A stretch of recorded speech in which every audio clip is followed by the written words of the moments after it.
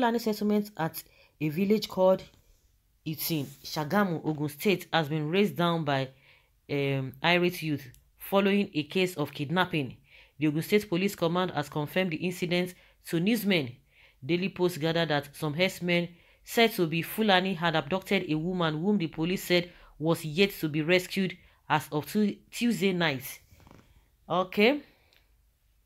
Exasperated by the situation, some youths in Iraye, who said cases of kidnapping had been recurring in the area, stormed the Fulani settlement and set it on fire.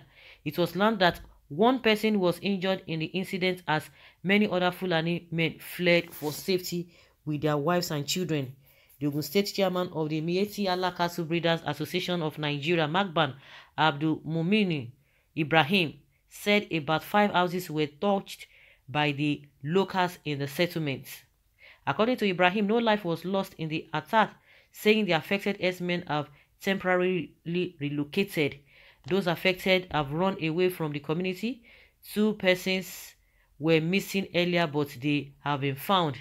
They have asked them to make a formal report at Shagam police station on the incident, the Magban chairman has said. The state police spokesman, Abimbola Oyeyemi, while confirming the incident, stated that normalcy had been restored. Oyeyemi said the clash occurred because Fulani herdsmen kidnapped someone in his farm. He added that the state commissioner of police, Edward Ajogun, had visited the place for on-the-spot assessments. Okay. Nothing happened without anything.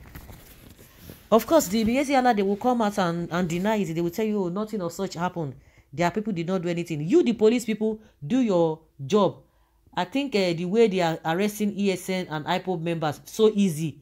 Why is it that it's always difficult? Since on Monday or so, or was it on Sunday that what happened in Igogon happened? Up to today, we have not heard anything again from the government. We have not heard anything from the police.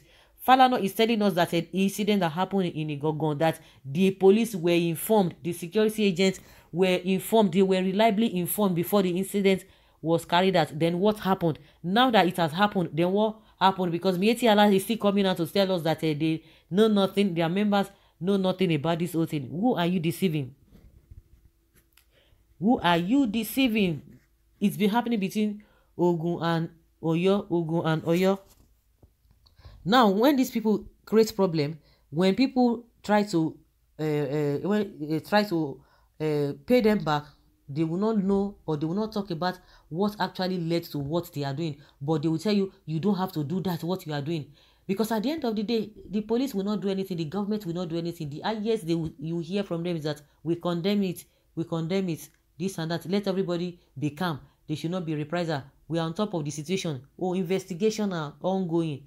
Those are the things, rhetorics you are going to be hearing. And before you could say Jack Robinson, another problem has come. Before you could just even look up again, another problem has come. So the one that happened before, nothing will be done about it. Everybody continues to move on. And they will tell you that the police, the security agencies, they are all overwhelmed.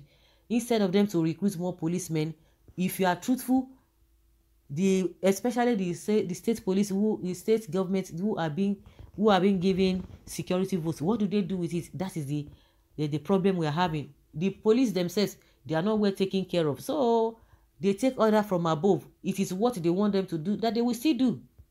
They are not totally independent. We have had a situation whereby they will tell you, oh, some Fulani herdsmen were kidnapped, and just a call to the presidency, to Aso Rock, they will release them, and the same people will come back again and begin to commit more havoc on the people. They will come back and do worse things. Well, someone should say fake news. Not fake news. I live in Ikorodu, not fake news. That is how all these people talk about. They talk anyhow. Nigeria in trouble. You fools, you have asked them to go and report to the police station. God will punish you and family. And those who are supporting this killing, the Almighty God will not forgive you people and the president. I don't even know what they call houses. Do they acquire property or house? That is why they commit mayhem at will, because they have nothing to lose, and that is it. They have nothing to lose. Even in where is their place in the first place? Whether you now say, oh, they don't do some stuff in this place, so that they have their own place that they are well taken care of.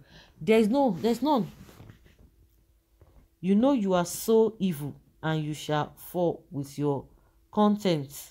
Imagine no good structure is there. These people called Fulani Herdsmen are just an animal. They will never develop. The face news, okay?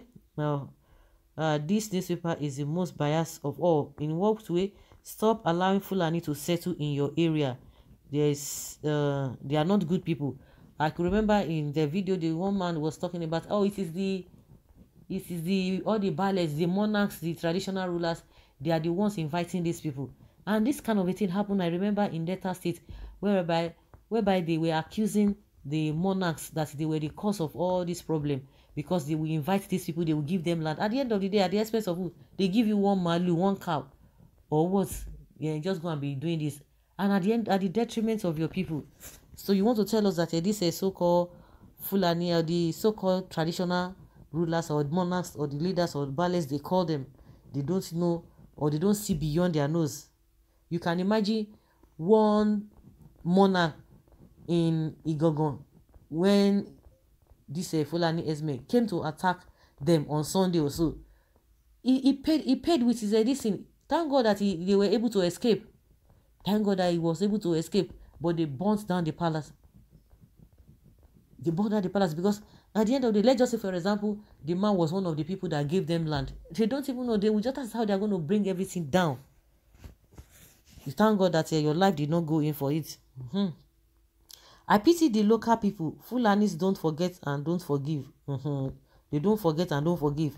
And that is what one Northerner is telling us. They don't forget and they don't forgive. Really? Fulani Herdsmen is causing these things to destroy other Fulanis. Can't other Fulanis too talk to kidnappers among them as you destroy their palm front houses? Please keep vigilant, because Fulanis do not forgive.